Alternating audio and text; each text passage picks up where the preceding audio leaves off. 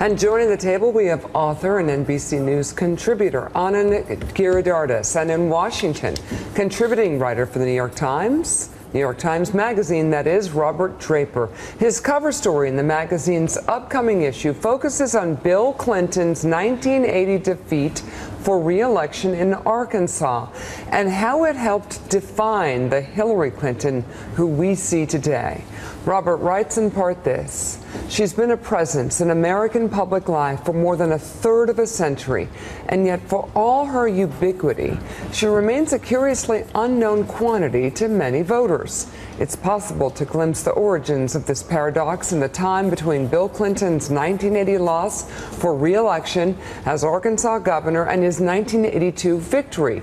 Upon facing the electoral judgment of her persona for the first time, Hillary Rodham Clinton began what has gradually evolved into a precarious shadow game with the American public, a ritualized series of reveals, retreats, and resets, each iteration seemingly more freighted with recrimination and self-doubt than the one preceding it. It was the moment when Hillary became Hillary, a collaborative creation by herself and her political enemies, both a reflection and a source of the uncertainty and mistrust with which the public has so often regarded her. That is loaded. Yeah, that is loaded. Robert, obviously, for people that don't know, 1978, Bill Clinton as AG elected governor, serves 2 years, only 2-year terms there, is swept out with the Reagan Revolution in 1980, and Bill Clinton scraps his way back to winning again from 82, I guess, all the way through 92. We've heard about the lessons that Bill Clinton learned. Sounds like Hillary's lessons, though, were fairly negative ones about her own interactions with the people. Sure. Explain. Yeah, well, a casualty of the 1980 race was the unvarnished version of Hillary Rodham, and that's the name, of course, she went by. I met with a woman named Gay White, who is the widow of Frank White, who beat Bill Clinton in the 1980 gubernatorial election. Frank White was an unknown Little Rock banker. I think 2% of Arkansans knew who he was, but he sensed a vulnerability. You're right that the Reagan Revolution certainly aided and abetted that. But as he and his wife, Gay White, traveled around, particularly rural Arkansas, what they heard over and over were people coming up to them saying to Gay White, if your husband's elected, are you gonna change your last name? Are you gonna stay Gay White? And what was clear was that they had a real wariness towards the First Lady of Arkansas, who at that point in time was unvarnished, was a 32-year-old full partner at the Rose Law Firm, was also raising her child, but privately, not as a political prop. And they registered their dissatisfaction at the polls on a lot of levels, but Hillary Clinton was one of them. She was, in a lot of ways, as Gay White put it, an undercurrent. Hillary Clinton learned from that situation. By 1982, her name was now Hillary Clinton. She had a new wardrobe, she had new makeup, but most of all what she had was the first layer of protective armor as she sought a kind of cosmetically reassuring version of herself, but in so doing, began to place distance between her and electorate. And so the distrust that we see is a mutual one between the voters and her. Anand, do you agree?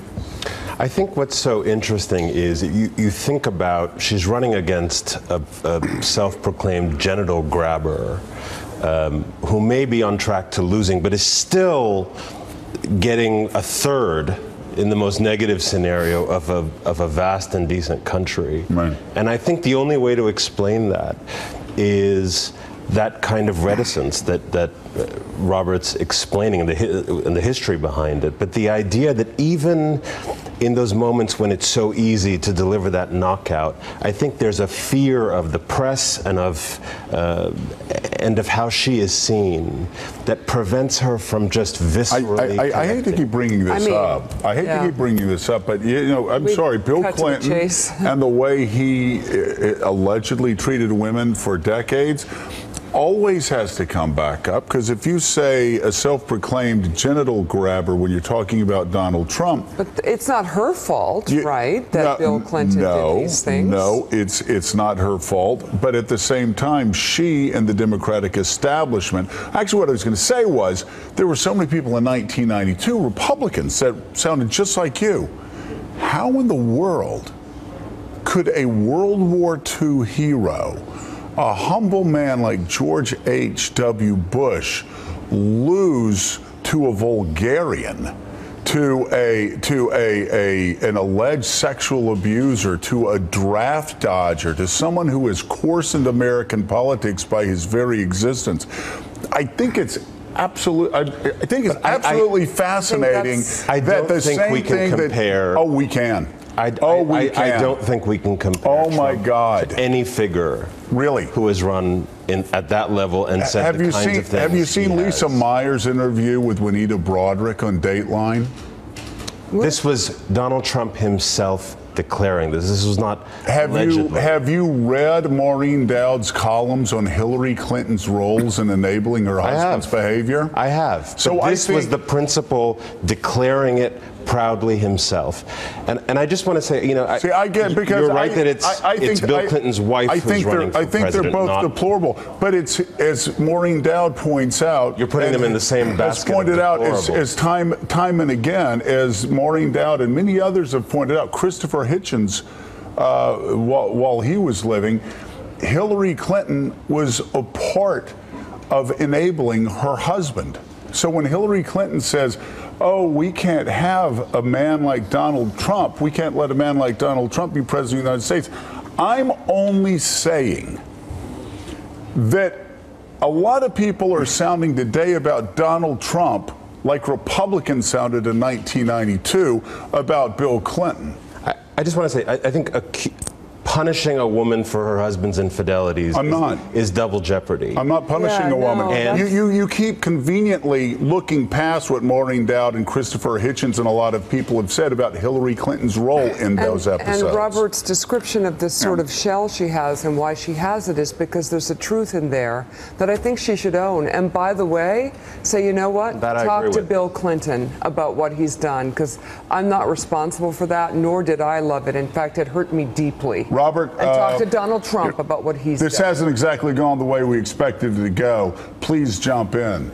Yeah, sure. No, in fact, Joe, you mentioned 1992 and how the electorate, and in particular more conservative factions of the electorate, perceived Bill Clinton. The same would be the case with Hillary Clinton. I mean, she wasn't viewed as a vulgarian per se, but she was viewed as an arbiter or an avatar of the counterculture. She was this feminist. Pat Buchanan, you'll recall, the 1992 convention had called her a radical feminist who equated marriage to slavery, and especially when she had said that she could have stayed home and baked cookies and had teas, but chose instead to be, to pursue a high-flying legal career. A lot of people objected to that. People sent not only angry phone calls into the Little Rock headquarters, but also freshly baked cookies. And once again, the response to that was that Hillary Clinton pulled back. Her Hollywood friends helped devise for her a new wardrobe. She began to be in smaller markets and all. And so it's, the response was as it was before. Her protectors would overprotect, her attackers would overattack, and the American public would view all of this with a kind of welling distaste for all parties involved. I need you two guys to jump in here and talk about, maybe you heard it on the campaign trail in 92. I can tell you I heard it wherever I went. Again, I'm not saying there's a moral equivalency. I'm just not. I think both activities are deplorable.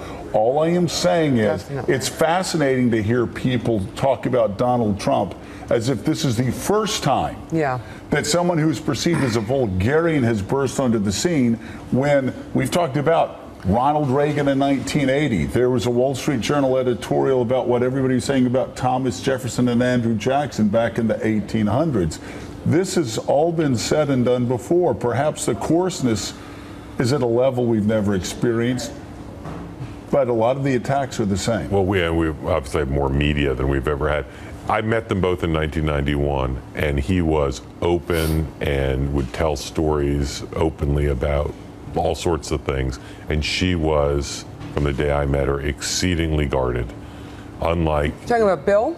Bill Clinton and Hillary Clinton. Was open. Open and telling stories about all. What do you On mean? the level of the kind of stories Trump was telling in that bus? Being gregarious. I'm not saying to read it purposely, but he would tell you know, ribald stories, and was open. But what I'm saying is, she was. This goes to Robert's piece. She was, out of her experience in Arkansas, as talented as she is, and as much as reporters were interested in her, she was really guarded. Really guarded. Yeah. I first met Bill and Hillary Clinton on the tarmac of an airport in Texas. I think it was in San Antonio in October of 1972, when they were running Texas for George McGovern.